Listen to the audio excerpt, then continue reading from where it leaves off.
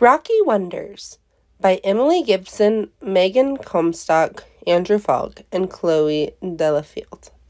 Read by Mrs. Mulatto.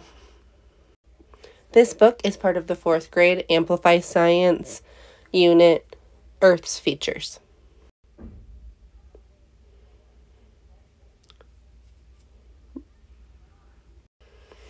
Contents.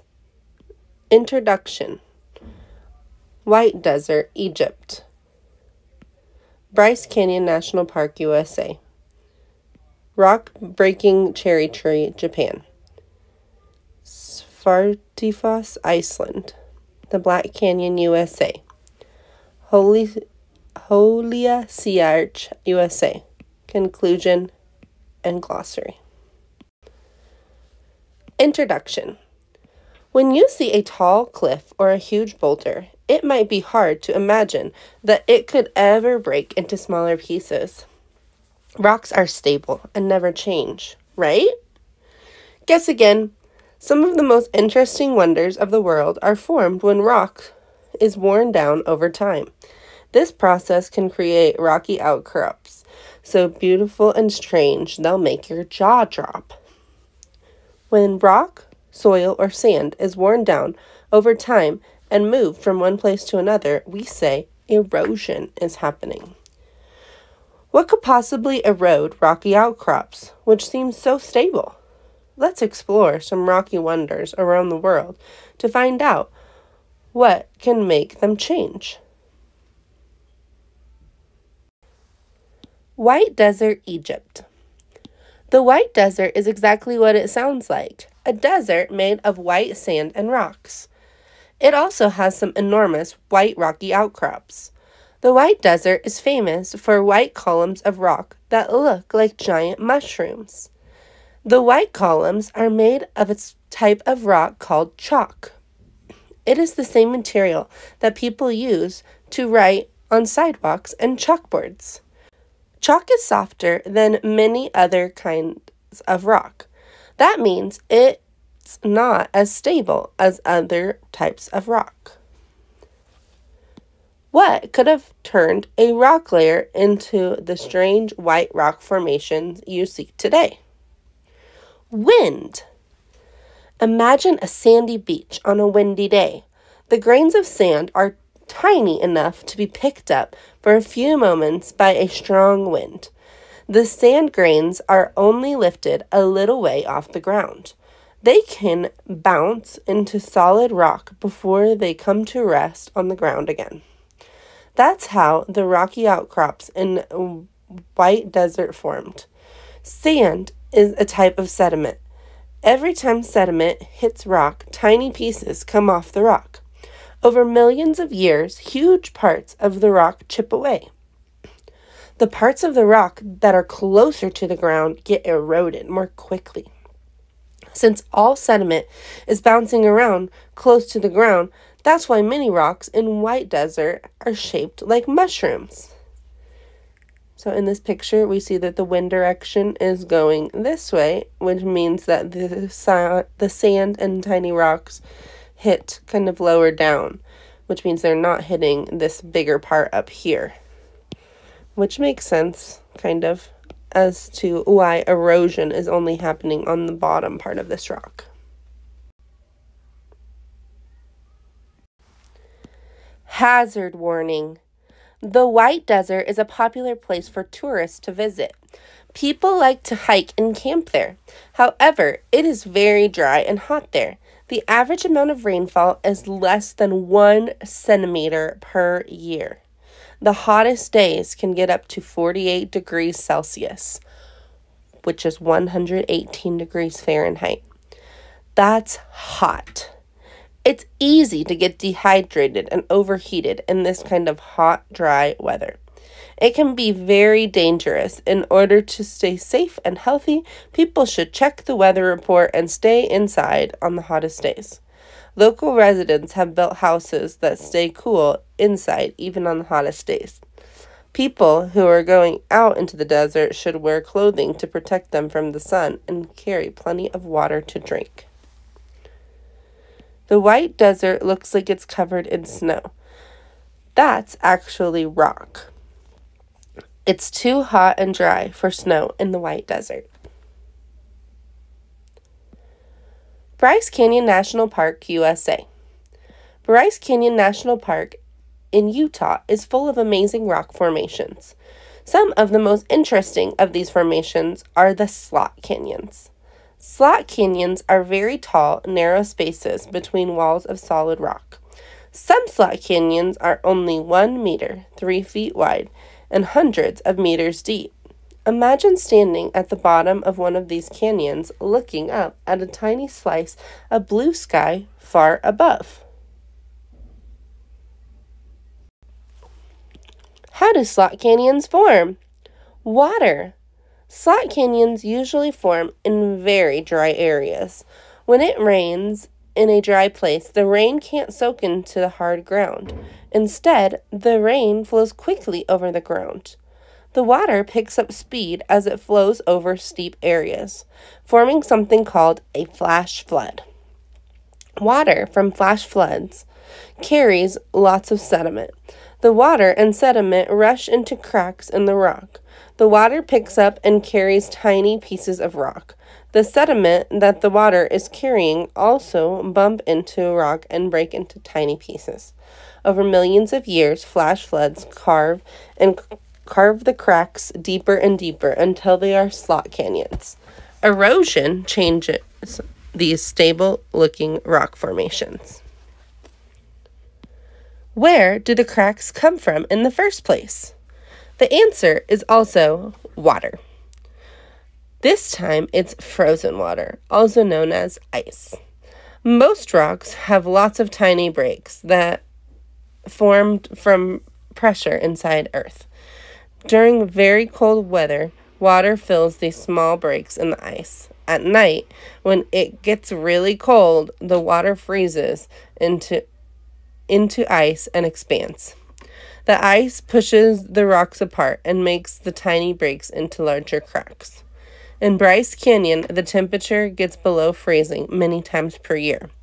Each time the water freezes, the breaks in the rock get wider.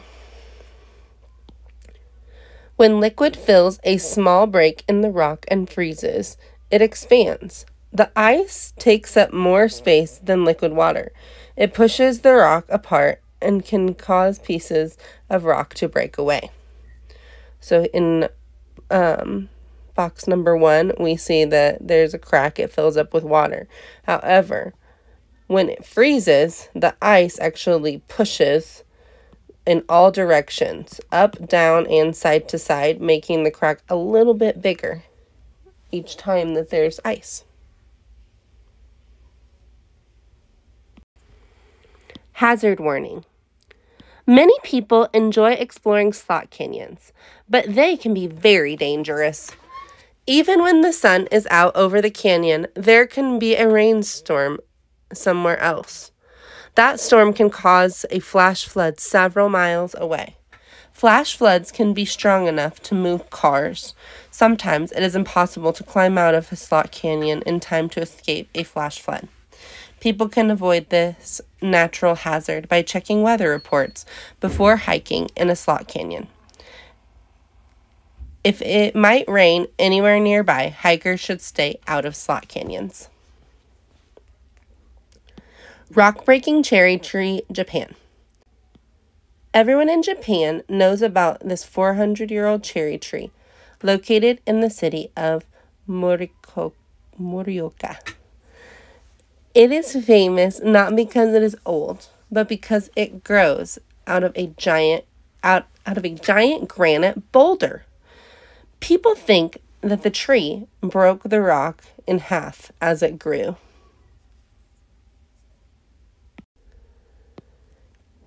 How was this rock broken by a tree? No one can really say for sure, but the rock-breaking cherry tree most likely grew from a seed that settled in a small crack in the boulder. The tree began to grow in the crack.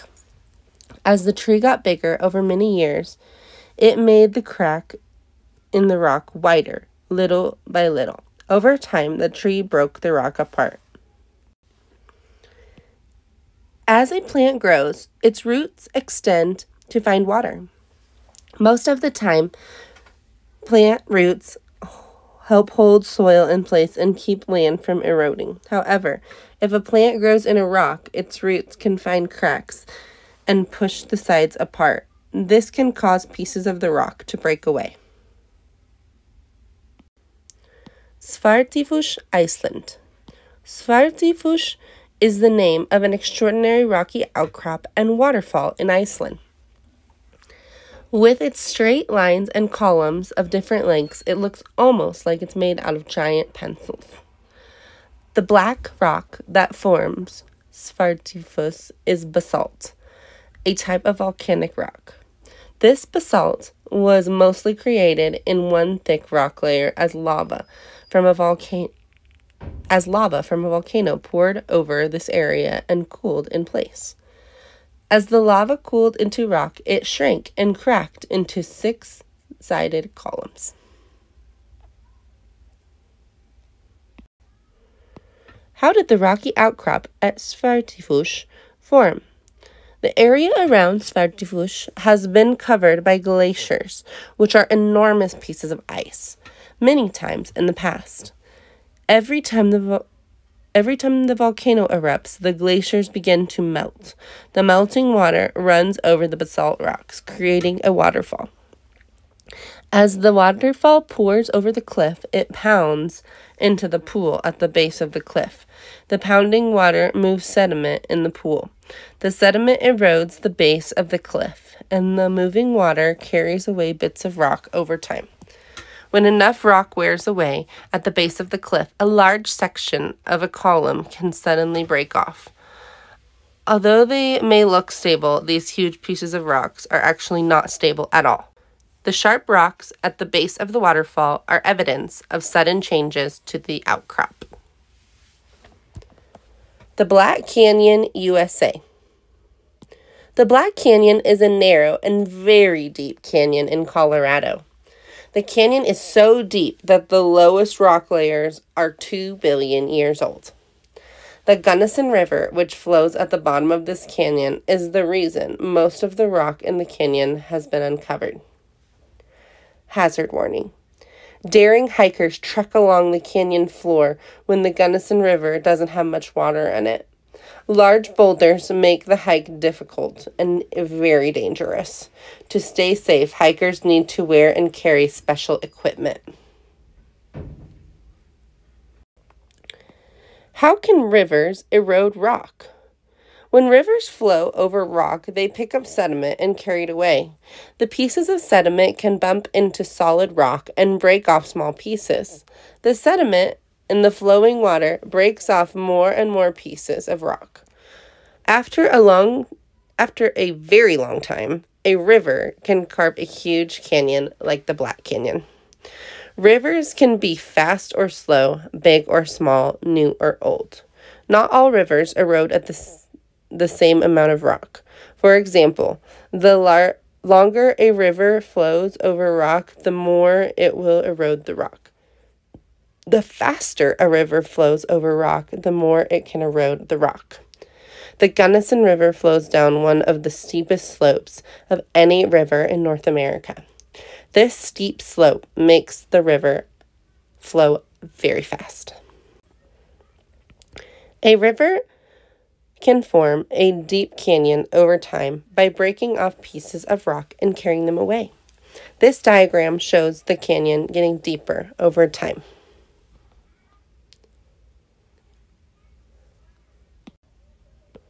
Holyoke Sea Arch, USA. Holyoke Sea Arch is a rocky outcrop in Hawaii. The outcrop is made of volcanic rock that has been hollowed out in the middle over time. It is located along the rocky coastline of Hawaii. How might an arch like this form? Water. Waves from the ocean crash into the rocky outcrop. The waves chip off tiny bits of rock and carry them away. After a long time, the waves have broken off and carried away a lot of rock. The rock closest to the water erodes first, eventually forming a big hole in the bottom of the rocky outcrop. an arch. When waves crash against rock over and over again, they wear away the rock. Over time, an arch can form. Hazard warning. Walking near a sea cliff can be very dangerous. Big waves come up and crash on top of the cliff. Pieces of rock can fall from the edge of the cliff. Strong winds can start suddenly. Weather reports and surf reports can't necessarily give people enough information to stay safe. Hikers should pay attention to all warning signs and keep a safe distance from the edge of any cliff. Warning signs like this help people stay safe. The sign says, "Warning! Huge waves surge over sea cliffs. Unstable sea cliffs collapse. Strong winds occur without warning." How might an arch like this form? Water. Waves from the ocean crash into the rocky outcrop, and the waves chip tiny bits of rock and carry them away. After a long time, the waves have broken off and carried away a lot of rock. The rock closest to the water erodes first, eventually forming a big hole in the bottom of the rocky outcrop, an arch. When waves crash against rock over and over again, they wear away the rock. Over time, an arch can form.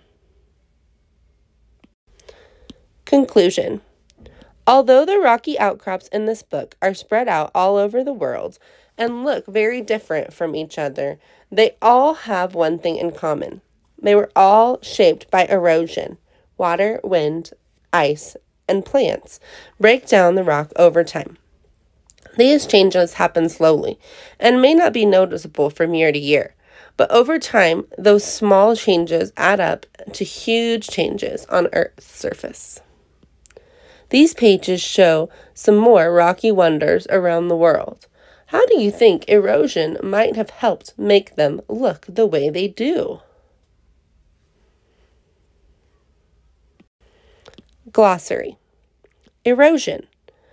When rock, soil, or sand is worn down and moved from one place to another by water, wind, or ice. Evidence. Information that supports an answer to a question. Rock layer. A thick sheet of rock formed from the same material. Sediment. Small pieces of rock such as silt or sand. Stable. Staying mostly the same. Volcanic rock. A type of rock that forms when lava cools.